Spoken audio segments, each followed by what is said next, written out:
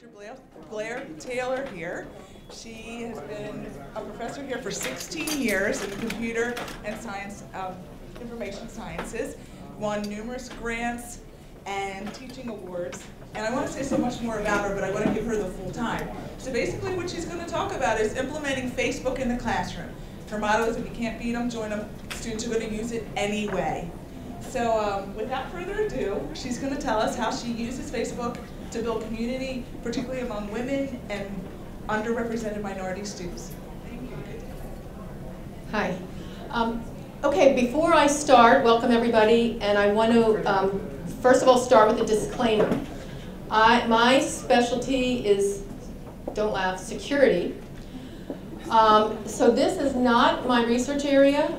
This is just something that I tried, and I have, so I'm going to show you, we did do some data, some studies on this, but again, this is not my area of expertise. This is just something I tried to get students every semester. In between semesters, I always try to look for new ways to get students involved, and since we are a technology department, I'm always looking there. So first of all, I'm going to talk about, this is basically what I'm going to talk about today. I have some background information which you may or may not already know. I didn't know, because again, this is not my area. And I have some results of the studies that we did do. I have a feeling that people have more questions about the actual logistics of using Facebook, so I'm going to go relatively quickly through the results and the process and why Facebook. So the goals, when I started this project, I didn't have a lot of lofty goals. I'm always looking to improve the course experience. So anything that would help with that, like I said, every semester, every January, I try something new or look at something new, and usually it's technology related. As you may or may not know, CS is comprised of primarily geeky white males, and we also have some Asians, but women and African Americans are very underrepresented. And there's a reason, so I wanted to increase the sense of community, because not only do we not have women and underrepresented minorities in the beginning, but we also lose them at very large rates. So the dropout rate for women, for example, is 36% as compared to 23.5%. And my feeling is that they don't feel like they belong there. And there is, of course, research that shows that, but really it's just more from having taught for a million years and just seeing what goes on in the classroom. So my other goal was, I figure if it's not a lot of work, I'm going to see what happens. I don't have a lot to lose. So those were my goals, okay? As you know, social networking sites are become more and more prevalent. Now, I don't know if we're going to have a heated discussion with this, because I do not love Facebook. Please understand that. I remember when a couple years ago, apparently my daughter was totally humiliated because I wrote L-I-K-E as opposed to pushing the like button. So it's not my thing, okay? But guess what? It is the students, okay? So they use a lot of social networking sites, and the only reason I picked Facebook is because first of all, you all know, because you've all seen social networking, that it began in 2004 at Harvard. And it's currently the most popular social networking site that exists, okay? And also, not only is it the most popular social networking site, it's also the most popular website in the entire internet, okay? In over 53 billion minutes were spent in May 2011. So this is pretty well documented, that a lot of time is spent on Facebook. And you also know that in 2012 they reached 1 billion users. So a lot of this you know. 85% of, it's an estimated 85% of undergraduate students that are using Facebook. That's a lot, okay? And we know they're using it in our classrooms too, okay? Bottom line, whether it's on their PC or whether it's on their phone, they are using Facebook. Women tend to like social networking sites. Facebook has 60% women as opposed to 40% men. I couldn't find a lot of data. I do want to send a shout out to my undergraduate student. So I used Facebook and wasn't really planning on doing a research study. I have an undergraduate student, Shoshana Locks, who actually did all my literature review and helped me run the data. She did this for her honors thesis project. So she was responsible for a lot of the information here. So we couldn't find any data on underrepresented minorities. My sense in the class has been that a lot of the African American males use Facebook a lot. That's just been my experience in the classroom. So you all probably know all this. I didn't know all these terms because I'm not a sociologist. I'm a geeky white female in computer science. So we call this group of students now. We know, again, I don't know the terms. These are new to me, but I know the phenomenon, and that is that our students, our kids, are what we call digital natives. They were born with a cell phone in their hand, practically. We are what we call digital immigrants, meaning that we came later to this field. So they're much more used to using these types of things and sharing and all kinds of other information like that, types of things like that. And that's what, and there's also a different type of thinking that goes with what's known as digital natives and digital immigrants, which is, again, whether you know the study or not, we know this because we're in the classrooms and we see it. So for lack of a better word, sometimes we call this the net generation. Bottom line is that these students learn in a different way. They're much more comfortable on these social networking sites than we are. And the traditional lecture for them tends to cause this, okay? So I'm always looking for ways, although I consider myself a pretty traditional, I use a very traditional style in my classroom, I do try to, supplement it as much as possible. So some instructors are using some tools. I'm sure you're using some in your classroom. Some of the studies show that social networking can be used. I always believe that any of these technologies would never replace the traditional classroom, but instead supplement it. And that's my belief, and that seems to be what most people believe as well. We were the first users of Facebook, believe it or not. When it started in 2004, it was limited to a .edu email, and I was the cool one who was on Facebook first. We're no longer cool. Now it's, I think a lot of the young students are actually, they say they're moving away from Facebook, but a lot of them are still on there. For example, Instagram, I see these photos on Instagram, and the same thing shows up on Facebook. I think they like to deny they're using Facebook a little bit more, but it still seems like they're there. Now, some of the things that's interesting, and this is not my opinion, but there's an idea that self-disclosure can actually help a little bit with the relationship aspect of teacher-student. And that the teacher may actually be viewed as more caring. So this may reflect in your evaluations. I'm not making any promises here. Obviously, if you're, second one, this is interesting. Facebook has the advantage, notice in quotes, of allowing students to know more about your personal information. I will tell you, I'm going to talk about friending and not friending. That's a different issue, but just even being on Facebook sort of puts you in a little bit of a different environment. Obviously, that you should be very careful of anything you post, anything they see. You need to, as you manage your classroom, you need to manage this environment as well, be professional. The big question, to friend or not to friend. Many faculty members, including me, do not accept friend requests from students. In order to use Facebook, you do not need to be their friends. Instead, you use and this is what I did in my class, I used a Facebook group. So I do not, in general, I just ignore the Facebook requests from students. If you are friending your students, then this is just, I'm not even going to go through this. Just be professional, okay? So basically, what did I do? I created, in fall 2011, I teach a couple different levels of the core computer science classes. I created a group for each class that I taught. Okay, I was the administrator. It was pretty easy to do. I found a cool picture. I posted it there. And then basically on my syllabus, you can see at the bottom there, I said that use of this group is encouraged but not required. So I do not require the use of Facebook. So that was all I did. Create the group and then encourage students to join. My TA also joined. That was actually really helpful. Okay? The group is open, so I've had grandparents join. It's nothing we say in there is, now I do have for the first time last semester, I taught an online class for high school girls. I didn't make that group closed on purpose because the girls, I wanted them to feel free to discuss things, that type of thing. But in general, each of my class groups is open. I also created a group for advising. That went nowhere. I think I should have done a page for that.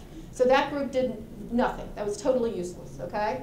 I turn notifications on for the group. So this means that you do not have to be on Facebook to see if students post stuff. You basically will get an email whenever anybody posts anything, okay? So that's all you need to do. You do not need to live on Facebook or anything like that. And every single time somebody posts or answers a post, you will get a notice to your email. Okay, so I had 100 over 3 semesters. These looked better on my other. Well, anyway, I had 136 responses over 3 semesters. 64% were male. I pretty much only, and I had a pretty decent 25% African American students. So a fairly diverse group. Obviously, this is computer science, so that's why you see I'm getting so many more males here. Okay. A large number of surprisingly juniors. I wouldn't have guessed that in the process of things, but fairly evenly dispersed between freshmen, sophomore, and juniors, and a large number of computing majors, which obviously is what I was targeting, trying to see, trying to keep these students in these classes. Why are my slides screwed up? What? Using Facebook, what's your response? I'm sorry? Is it response of posts?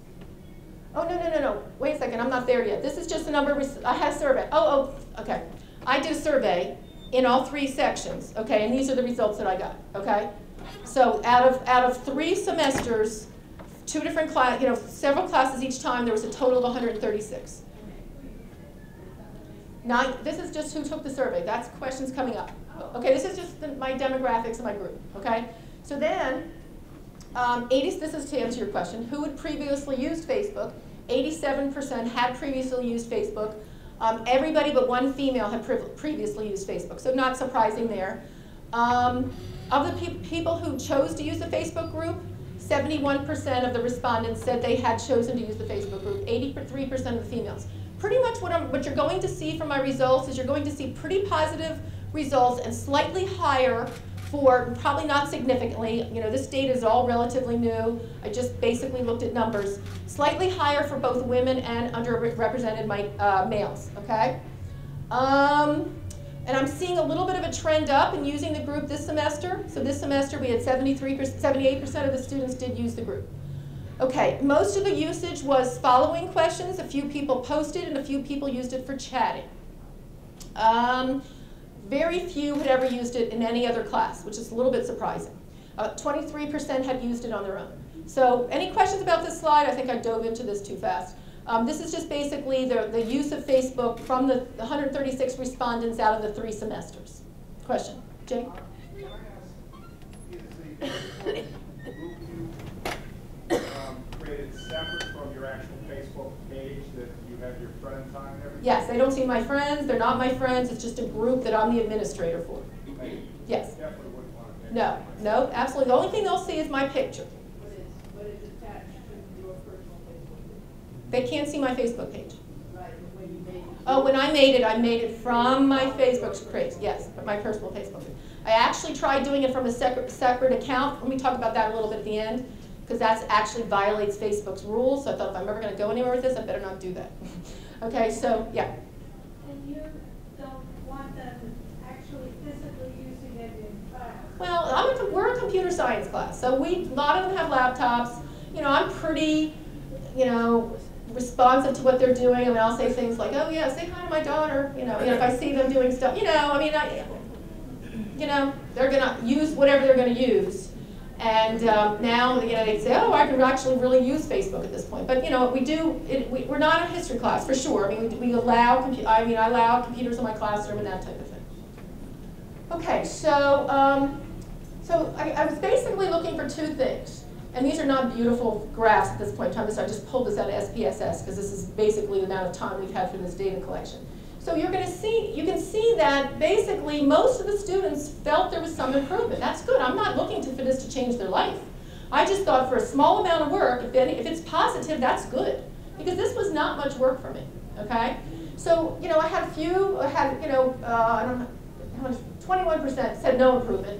Pretty much everybody else said that there was some improvement. And if 79% reported some improvement to answer 2, 3, 4, 5, the females were 85%. So pretty good, I think. I mean, like I said, I'm not expecting this to, revolutionize computer science education.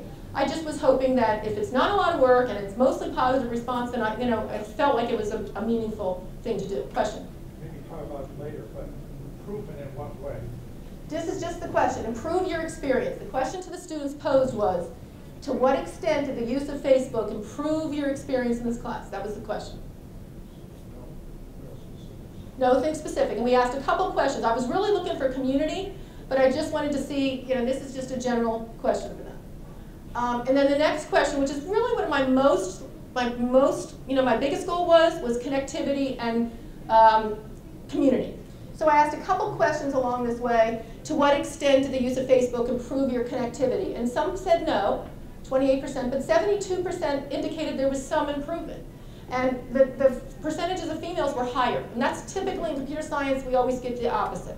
You know, whatever we're testing, yeah, that's true, but not for women, not for underrepresented. So this is positive to me, okay? And then what extent did it help you know your classmates better? Some said not much, but you know, a pretty decent majority said that it did. So fine, I mean, you don't have to use it, it's not required. If it helps 2 students become roommates, you know, or 2 females, which happens a lot in computer science, who never knew their names. See here, the one thing you have to see here is that students in a class do not have a class roster in general. So they may see students in the class, but on Facebook, they actually see the students and they can friend them. Friending to them is nothing. It does not mean a date or anything like that. It's just a very, you know, it's an easy process. So they actually were able to connect, exchange information outside of the classroom. And here's, did it increase the sense of community? I added this question last semester. It's a very small data set, only 34 students, but the answer was yes to 68%. I did not ask this question to the previous. And I also asked this question this time. We kind of, as we saw the positive data, we started to zero in on some of the questions. 80% said they would like to see in other classes. So again, just sort of a positive response. Oh, and then of course I'm going to address the negatives here. Did they find it intimidating? A surprising amount did not find it intimidating at all. Maybe not, maybe we're not surprised, but they did not find it particularly intimidating. I didn't see anything here really that indicated that they found this, you know, particularly intimidating. Only a handful found it extremely intimidating. Yeah. Do you use any like Blackboard in parallel with I use Blackboard for all my grades, and that question will come up too. I'm asking because it seems like you're only giving students like the option to give you positive feedback. Like 46.3, we don't know if these people are not intimidated. Well, let's go back to the previous chart. You know, a certain percentage of people said that there were no improvements. How about if some of that percentage is actually people who feel that actually, you know, the class experience got worse? Oh, I could ask that. I would. Because maybe, you know, okay. even though some students maybe really, I'm just wondering. I Yeah, don't know. that's a good, I could add that. I can certainly add that.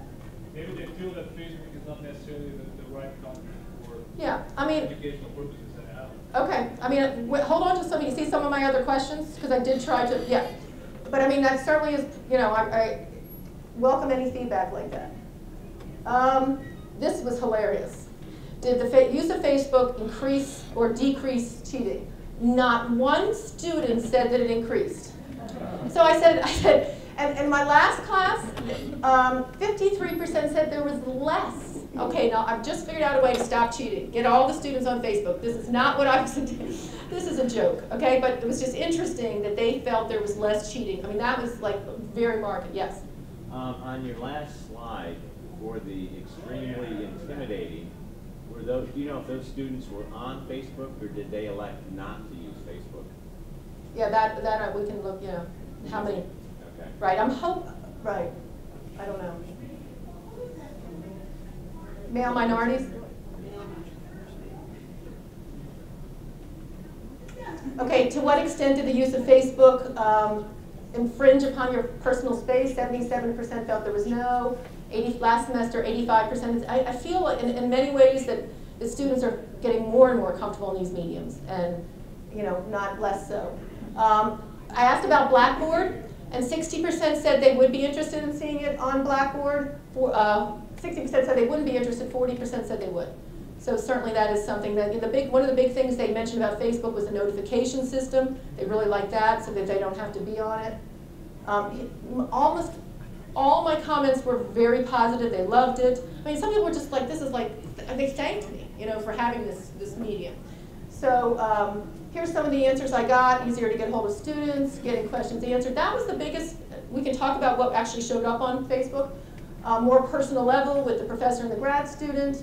Reminders, that was something my TA did. I never told her to. She just did that. And questions posted was the biggest thing that they used this for. How could the use of Facebook in this class be improved? I did a lot of Ravens posting, feeling that was fairly innocuous, not political. Somebody said, and I know who the student was, he was funny, no Ravens post, go Steelers, so that was, you know.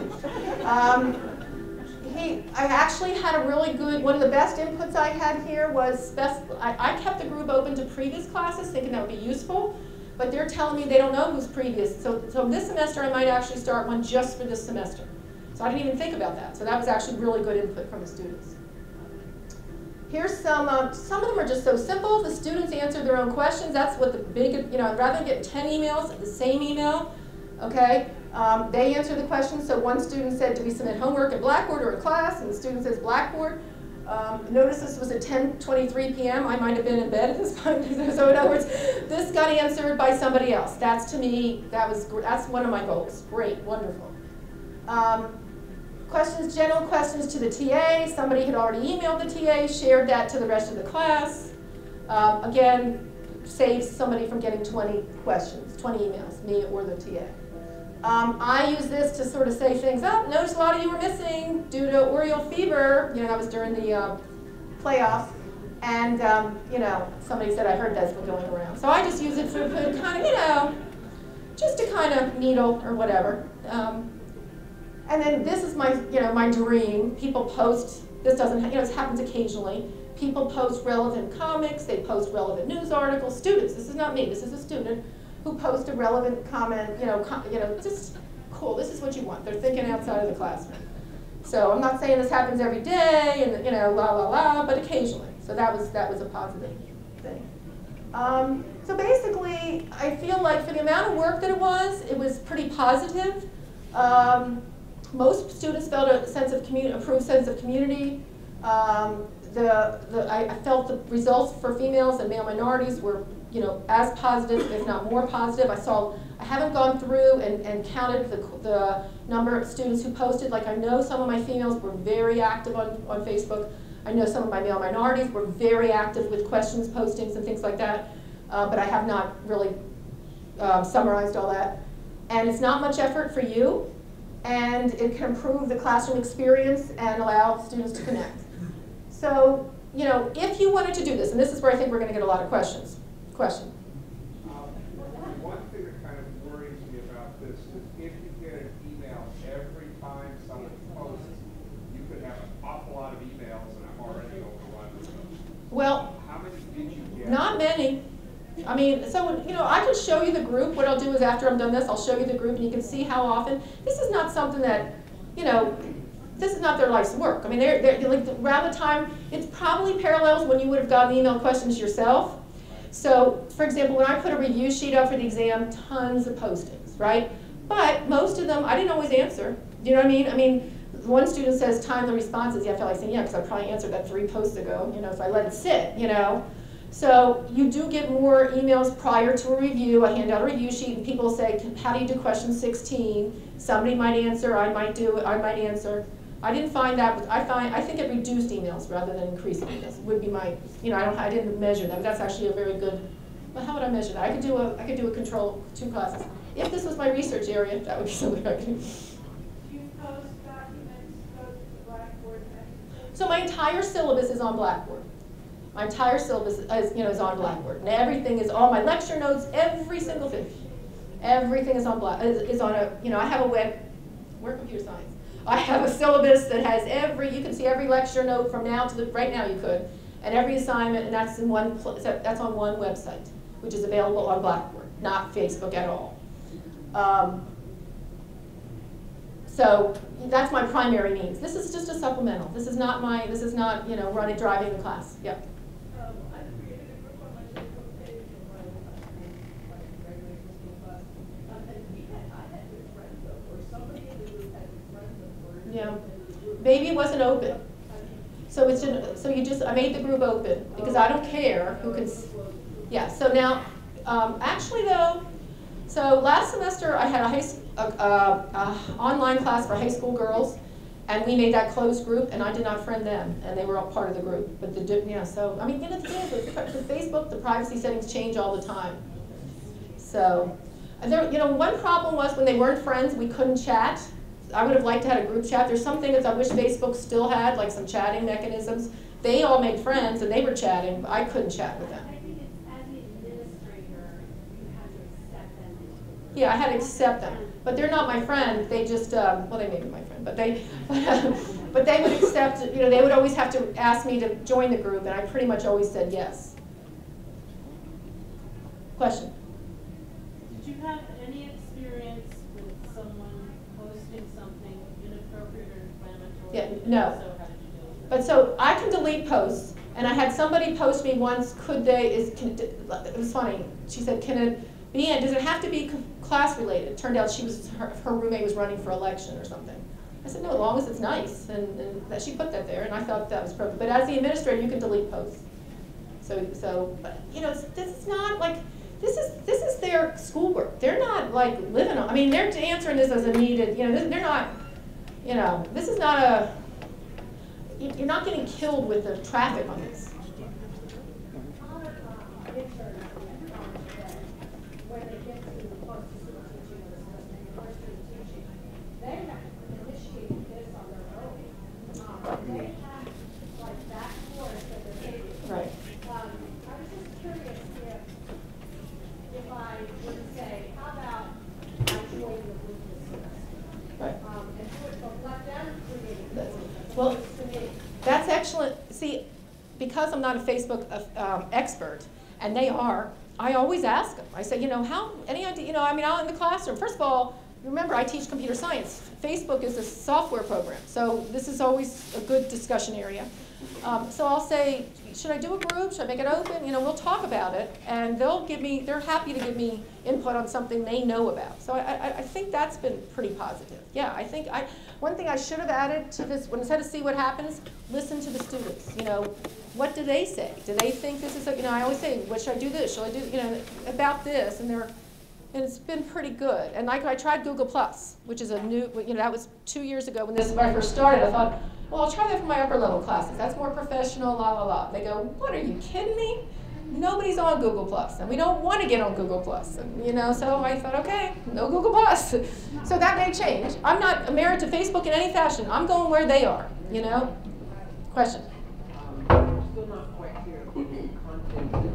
But you're saying it's not a requirement, so you aren't giving extra information about the class content on that. Not really. But because sometimes it's perspective, but again, those were very informal. Well, you can see everything. I mean, it's a seed. Seed. Oh, yeah, but things like go Ravens, have a nice Thanksgiving. We're going to learn binary. Discussions about course content. No, we're going to learn binary today. I mean, I might say that. Yeah, I typically do not talk about, I'm going to see if I can link right to the page. Question. Other question while I'm bringing this up? When do we get a TA? Well, this is the test. Okay, I can't answer that one. Well, I mean, this is, you know, the one class had 60 students, but I'm not going that way. Okay, another question. Okay, we're out of time? Okay, I was just going to show you the group, if anybody wants to